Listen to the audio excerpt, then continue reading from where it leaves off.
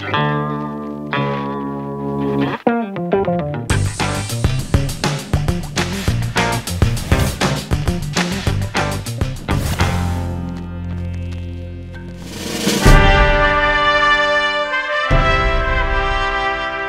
Speaker swears in APC new member Nahim Adams as lawmaker representing Eti-Osa in the state parliament. Lagos Assembly passes bill seeking compulsory teaching of Yoruba language across schools in the state plus. Lagos Assembly confirms appointment of the state's chief judge.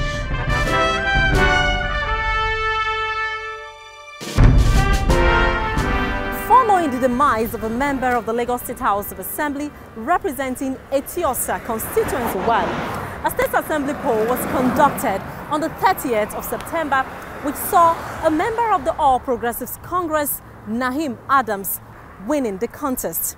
On the 23rd of October, he was sworn in by the Speaker of the House, Right Honorable Mudashiru Obasa, and formally welcomed into the Parliament. This is how we begin the show today. It's always a delight to have you join us on Lagos Parliament. I am Abimbola Agbebi. Get closer to your legislators. See them in action as they deliberate on moving the state forward. Watch updates on weekly events, presentation of bills, passage of laws, adoption of resolutions, and many more. Also, get a chance to meet the lawmaker of the week and watch the legislators. Observe plenary in Yoruba language. Lagos Parliament, every Thursday, 7:30 p.m. on TVC News Nigeria. Lagos Parliament, bringing the legislature closer to you.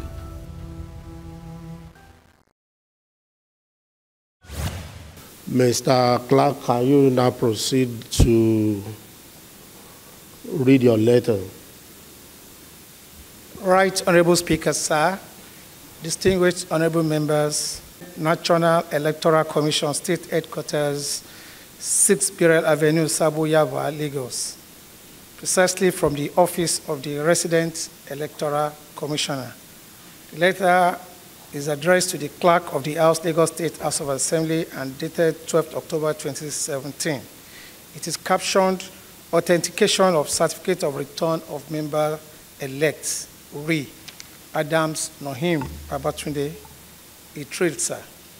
Reference to your letter LSHA LMC 286X1/67 of 10th October 2017, a right to confirm and authenticate that the certificate of return issued to Adams Nohim Babatunde is from this office, authentic and genuine.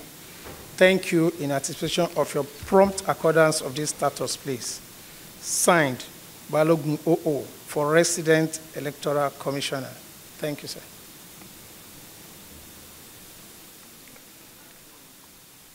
Mr. Adams Nohim Babatunde, why I asked the clerk to invite him to step forward. Yeah, where is he? Ask him to step forward.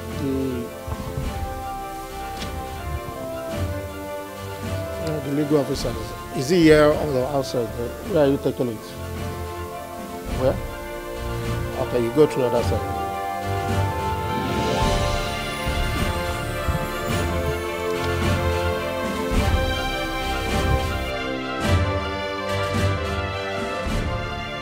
This oath taking will not happen again.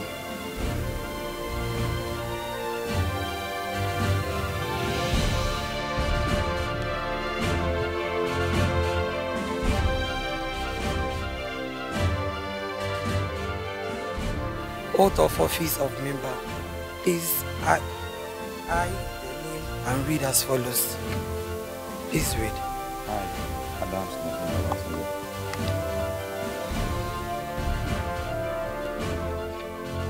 Hi, Adams Nohim Babatunde. Do solemnly swear, affirm that I will be faithful and bear true allegiance to the Federal Republic of Nigeria. That as a member of the Lagos State House of Assembly, I will perform my functions honestly to the best of my ability, faithfully and in accordance with the Constitution of the Federal Republic of Nigeria and the law, and the rules of the Lagos State House of Assembly, and always in the interest of sovereignty, integrity, solidarity, well-being, and prosperity of the Federal Republic of Nigeria. That I will strive to preserve the fundamental objectives and directive principles of state policy contained in the Constitution of the Federal Republic of Nigeria. That I will abide by the Code of Conduct contained in the 5th schedule of the Constitution of the Federal Republic of Nigeria. So help me God. Oath of allegiance on Adams Nohim Babatunde.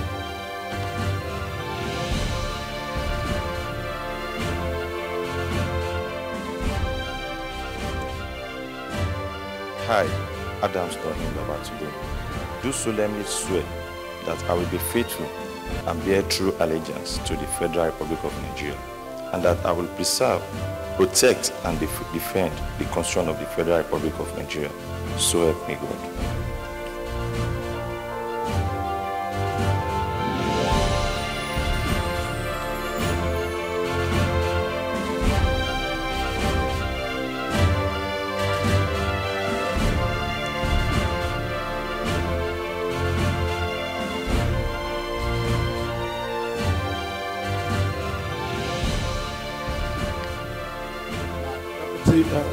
Majority Leader, can you please lead the honorable member to his seat?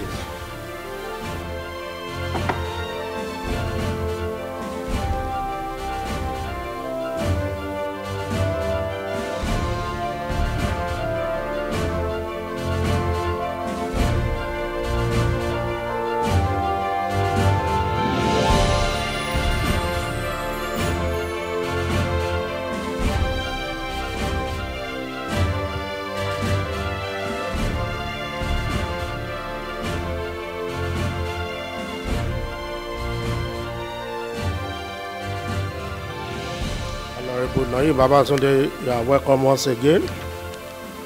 We are happy to receive you as one of us by the oath you have just taken, and I'm sure your presence here will contribute more to development of this house and the state at large.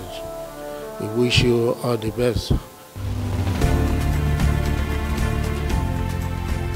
Get closer to your legislators. Lagos Parliament, bringing the legislature closer to you. I'm so happy. In fact, it's a dream come true. By the grace of God, we witnessed development within the axis by the grace of God. I've said it all. I'll be accessible to my people and I'll be available to them. When I'm accessible, they will tell me their challenges and I'll work on it. And when I'm available to them, any point in time, I'll work on their needs. And by the grace of God, I'll try my utmost by the grace of God. And let me use the opportunity to sympathize with the family of late Honorable Kazim Ali. It's from God that will come, and from God we must return to. The Honorable Ali has done his bit and is no more in session. So it's unfortunate, but why it's unfortunate that he left? It's fortunate for the guy that is joining. So it's welcome. We welcome him to come and take his seat, and we welcome him to the parliament. We want him to give his people his good representations, exhibit a good virtues that the people of the constituency will be proud of him and will be happy to elect him. So we welcome him to the house. For me, it's mixed feeling. For me, is on one side I'm sad, on the other side I'm happy for the young man that just joined us. So for me, I think he should just quickly settle down and learn the rope and try to help his constituency and continue for where Honorable Kasim Halimi, late Honorable Kasim Halimi left it. He should also brace up to his responsibility as a lawmaker and try to imbibe good culture, good legacies that were laid for him. Like I said, it's mixed feeling for me, but I think the young man is going to do well. I think he's going to excel. I think if he can just take it and try to learn and be able to add value for his people is a welcome development, though very unpleasant to some of us. Get closer to your legislators. See them in action as they deliberate on moving the state forward. Watch updates on weekly events, presentation of bills, passage of laws, adoption of resolutions, and many more. Also, get a chance to meet the lawmaker of the week and watch the legislators. Observe plenary in Yoruba language. Lagos Parliament, every Thursday, 7:30 p.m. on TVC News Nigeria. Lagos Parliament, bringing the legislature closer to you. The Lagos State House of Assembly has passed into law the bill that now makes the teaching of Yoruba language compulsory in schools in the states. The passage of the bill came shortly after its scheduled third reading on the floor of the House at the legislature's Yoruba plenary on Thursday. Both private and public schools in the state are expected to include the language among core subjects, while state-owned tertiary institutions are also expected to incorporate the use of the language as a course unit in their General Nigeria Studies, GNS. The bill provided for a fine of 500,000 naira for a corporate offender, while any school in the state which fails to comply with the law faces closure and a fine of 250,000 naira. Let's say it is long overdue. And you see, there is a Yoruba adage that says, Omotoba so ilenu, Osapoyako. Suffice to say that when you forget about your culture or your cultural heritage, then you are doomed totally.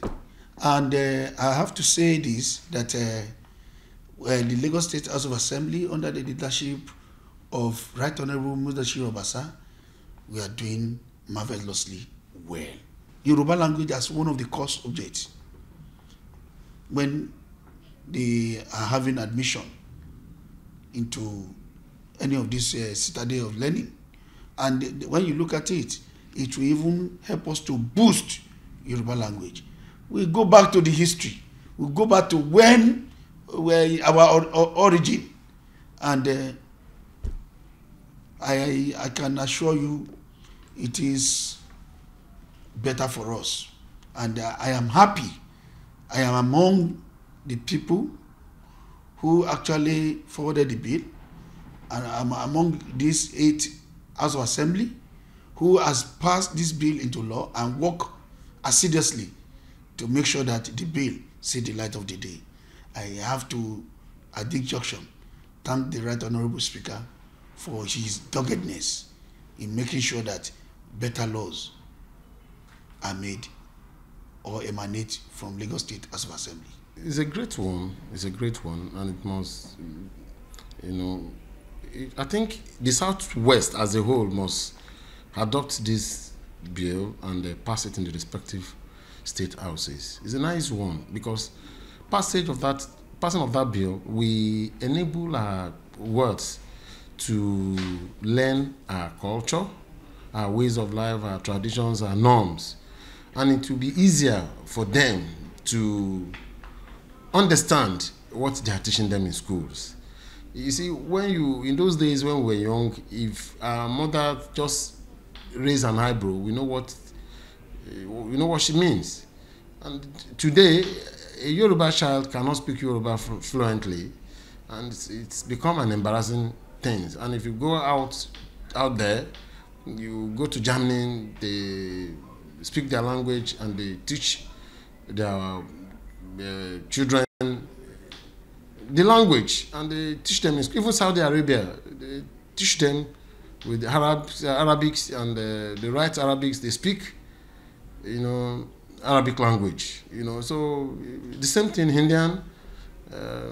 So I feel what we have done is just to ensure that compulsory teaching of Yoruba in our schools, it will make those children to, as a matter of compulsion, know how to speak in Yoruba and know how to write in Yoruba. And that will go much as promoting our culture, and it will not make our culture to go into extinction.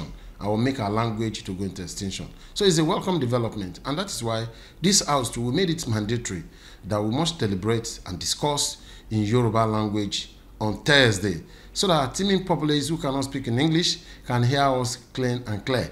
And it's even worth it, writing the Constitution of the Federal Republic in Nigeria and translate it into Yoruba, especially those laws passed by this house. We've legislated on it, and we've passed the motion that it must be, be right in the in Yoruba language, so that those people who cannot read or write in English can pick the law, read it, and understand what the law says, and try to obey the rules, obey the law of the land. So it's a welcome development. Well, I think I feel great. I'm excited about it. I could recall that at the 7th Assembly, I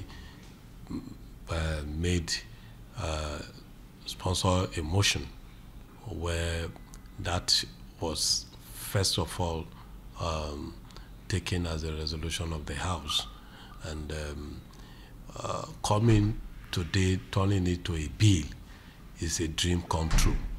We feel excited about it, considering the fact that our language is gradually going into extinction, because a lot of us are seeing Yoruba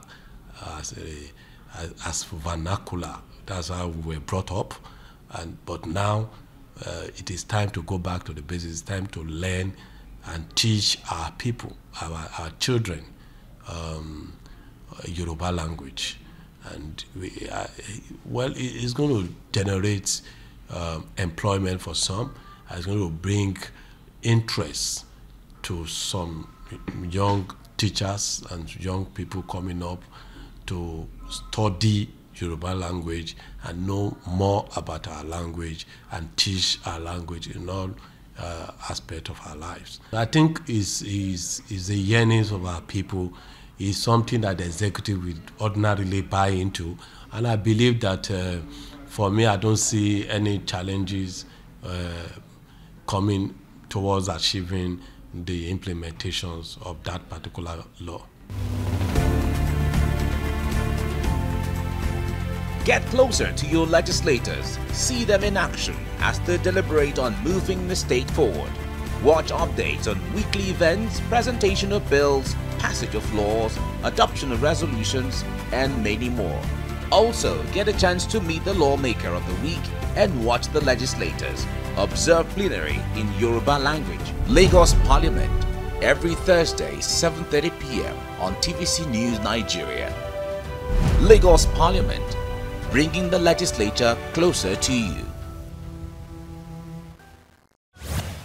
The Lagos State House of Assembly has confirmed the appointment of the acting Chief Judge of Lagos State, Justice Opeyemi Olufunmilayo. Okay. Justice Olufunmilayo's appointment was confirmed recently by the legislature during the House's Yoruba plenary shortly after a screening session took place. Fielding questions from the lawmakers on the decay in the state judiciary and what she intends to do differently, Olufunmilayo vowed to bring sanity to the system. She also spoke to journalists generally on her agenda.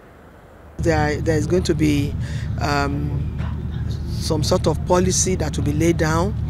Maybe we use practice direction to be able to ginger ourselves up and so on. So definitely we will look into that. I remember talking about cases that have stayed so long in the court, and my view of that is that there should be an ad hoc committee set up to look into how we can tackle this. You know, some party will just say, no, I just want to go, I want my case to go on trial.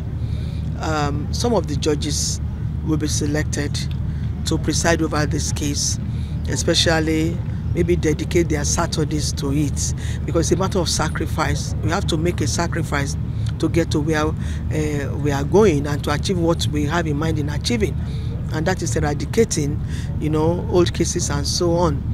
And if it needs amending our rules of court, we do that for them to be able to sit on Saturdays, you know, to have this matter resolved quickly. What I want to do during this administration is to make sure that all cases are a thing of the past, and then there's going to be a lot of reorientation not only among ourselves as judges, but also other stakeholders. We really need to do that. Away from that story, the use of the title Honorable by local government chairmen and councillors in Lagos formed part of deliberations on the floor of the Lagos State House of Assembly recently.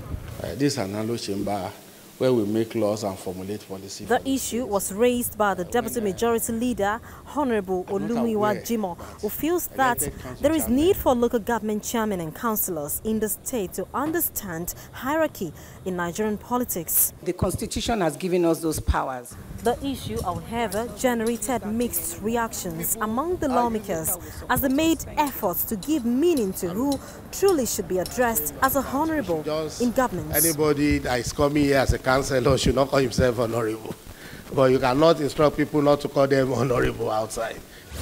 This is an annual chamber where we make laws and formulate policy for the state. I'm not aware that elected council chairmen are honorable members. And I don't want them to leave this honorable chamber with the impression that they are honorable, especially the councillors. They are designated by law and the constitution of this country to be councillors. Councillor is councillors. I don't think it's appropriate to be addressing them as honorable members. I'm not threatened by the word honorable if they share that. But at the same time, people like other colleague Honorable Yaya Dosmo will not be comfortable if some of the chairman of SCDAs in his constituency is being addressed as honorable member. I think for you to be honorable member, you must be somebody that is formulating policy for the state and making law for the state. But I'm not being threatened calling anybody honorable. I even prefer being called Olumuyiwa Jimoh. Thank you, Mr. Speaker. It is becoming unbecoming. If you just show intention that you want to go for just a councillorship election, you become an honorable. For those who have not even printed posters, they are called honorable. And if care is not taken, they bastardize the name honorable. So we don't know the real honorable and the fake honorables. And if there's a need for us to promulgate a law that we forbid you, if you're not a member of the House of Assembly or a member of the House of Rep, to be, let it be, Mr. Speaker. But to me, is that they bastardize the name, and I concur with him that we should just restrict the use of the name, and this House should not legalize that illegality. Thank you, sir. In as much as we haven't made any law on that aspect, we all know that it is what we're used to. There's precedence to that effect. It has become the tradition of Nigerians that the legislators and the legislators, both in the state houses of assembly and the House of Representatives, are the honorable members. I feel that when a chairman who is an executive starts to say is honorable, whatever, we have never seen a governor who is an executive stand up to say is an honorable member. I think we should cut our coats according to our styles. And like we normally say, they should maintain their lanes, Mr. Speaker, because the second term of our governor is real. And if they also want another term as chairman, they need to maintain their lanes. The councillors, however, they are the lower tier of legislative arm. And when you look in the judiciary, you will never see a magistrate call herself her lordship.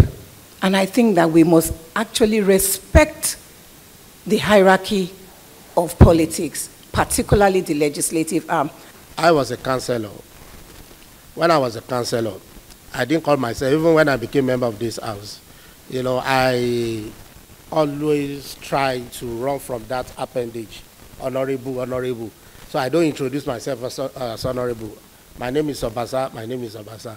But you discover that as a councillor, people around, we always refer to you as honorable, honorable, even without your own knowledge or instructions, they'll call you honorable. So what do you do about this set of people? It's an experience that I've witnessed in the past, and I'm sure it's still happening wherever you go to. People will call you honorable, honorable, even when you are not willing to be called one. So what do?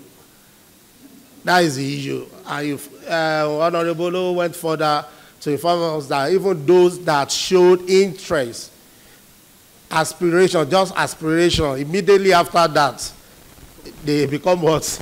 Honorable. So except we want to limit it to this hollow chambers, that we should just, anybody that is coming here as a councillor should not call himself honorable. But you cannot instruct people not to call them honorable outside. That is going to be difficult. So I don't know how what to do that. Honorable Togo. Mr. Speaker, sir, you see, let's be sincere with ourselves, sir. To make laws, you know the procedure, sir. Yeah, they also have procedure. The gentleman here, when they were addressing him, he was addressed as Mr. Noim until he swore an oath to an oath before he became an honorable, and he was addressed an honorable member. So if somebody has not sworn an oath to be an honorable member, it's not qualified. You are missing it up. We are talking about the elected councillors and elected members. I agree with you. There is seniority in everything. To UK the other day, a councillor in UK, Councillor Admin, who is also from Nigeria, was the one giving us lecture. So they should understand the office they are in, rather than believing that they must be called honorable. They are councillor, so because it is the councillors that made up the councils. That's the bottom line of the argument. It's not about seniority or whatever. And like Honorable Bayo said, we have honorable beer.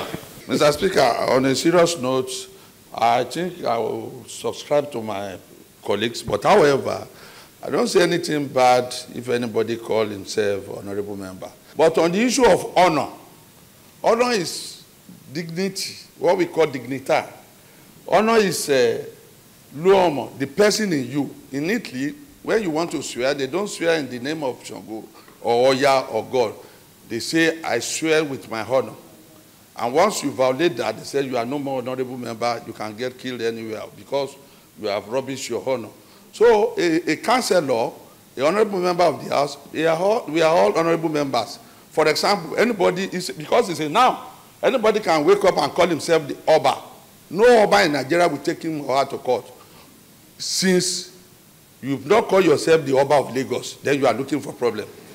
But you can say, my name is King Bayo. No one will challenge you. But they will never say, I'm an honorable member of local government. You are looking for war. So on this note, sir, it's an honor. I think it is pardonable, sir.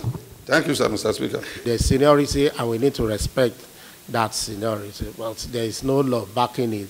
And besides, right, as put by Honorable Lowo, that it is a convention everywhere. So I'm sure anybody anywhere in Lagos State will call African councillor honorable. Only few will call him councillor. That is just it. And on that note, it's a wrap on this week's episode of the program. Thank you for watching.